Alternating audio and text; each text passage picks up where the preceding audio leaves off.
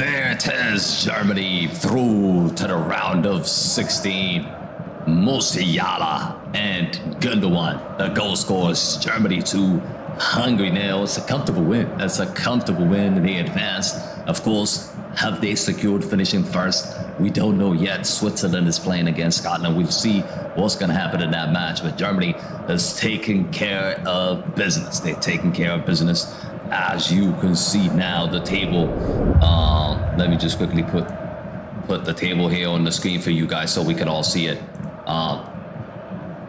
Germany up top, 2 games, 2 wins, 6 goal differences, 6 points. Like I said, Switzerland against Scotland is coming up next, so we'll see what's going to happen there.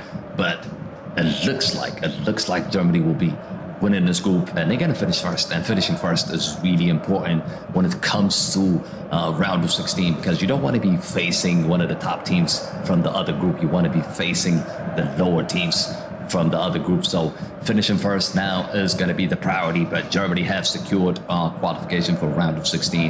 Man of the match. Who's your man of the match? If Gundogan is your man of the match, make sure you smash the like on the stream, because I thought he was fabulous today. I thought he was really good. Musiala could have been Musiala as well. Those two goal scorers, not only for the goals in terms of how they control the game and the tempo. I think Gundogan has been my man of the match. But let me know in the comment section what you think about that. And also, let me know, how far do you think this Germany team, how far do you think they're going to go? They look like a serious team. They look like a serious contender. So potentially they can go all the way, depending on how and who they face in the knockout rounds. But Germany has to be taken seriously now. 2 solid performances. The only team we've seen in this tournament that was really convincing. That was really convincing. But yeah, guys, let me know in the comment sections, like I said, who you think is going to win the Euros, how far Germany's going to go in this tournament. How good are they? Are they better than France? Are they better than England? Are they better than Portugal? Let me know in the comment sections. Let me know in the comment sections. But huge win. In this game, of course, Hungary looked bright in terms of Hungary. They looked decent. They looked decent. They had an opportunity to make this game 1-1. They missed a wide open header. But that's really about it.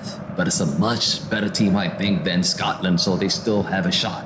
They still have a shot in terms of qualifying for the next round, having finished third. I mean, you could still make it to round of 16, finishing third. So there's still a possibility for Hungary to advance.